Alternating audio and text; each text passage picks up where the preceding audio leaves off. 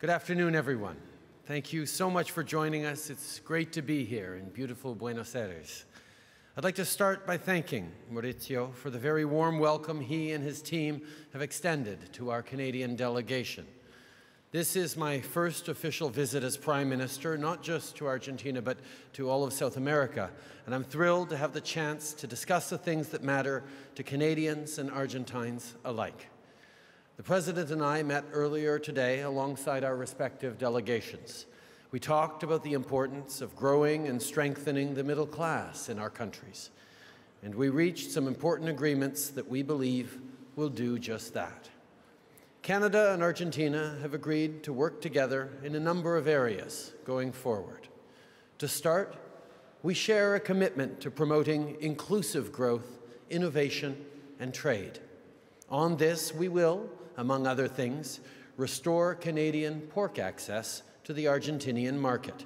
This is good for Canadian farmers and families and will allow Argentines to access top-quality Canadian product.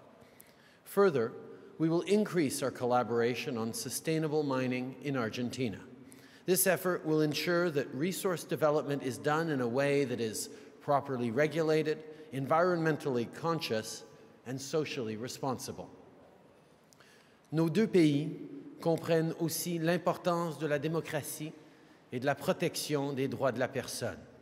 Sur ce point, nous avons convenu de rétablir des consultations annuelles Canada-Argentine sur les droits de la personne.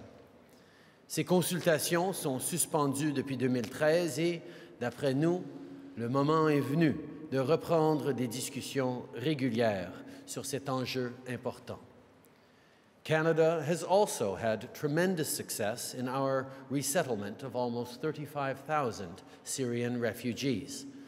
We're widely recognized as a world leader for these efforts, and we want to help our international friends and partners in reaching their own goals.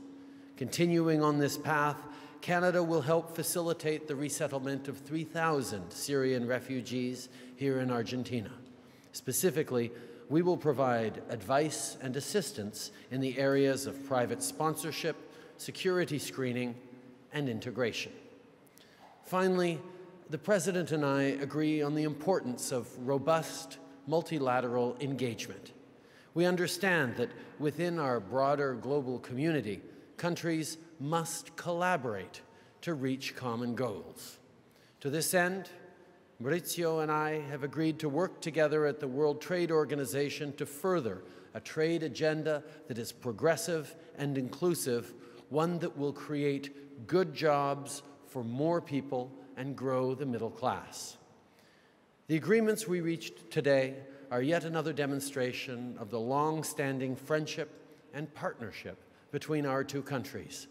I'm looking forward to a close, productive relationship with President Macri in the years to come. This is an exciting time for Canada, and it's an exciting time for Argentina. Our governments can and will promote diversity, engage in good governance, and create prosperity for all of our citizens. And we'll do it by working together. Thank you very much.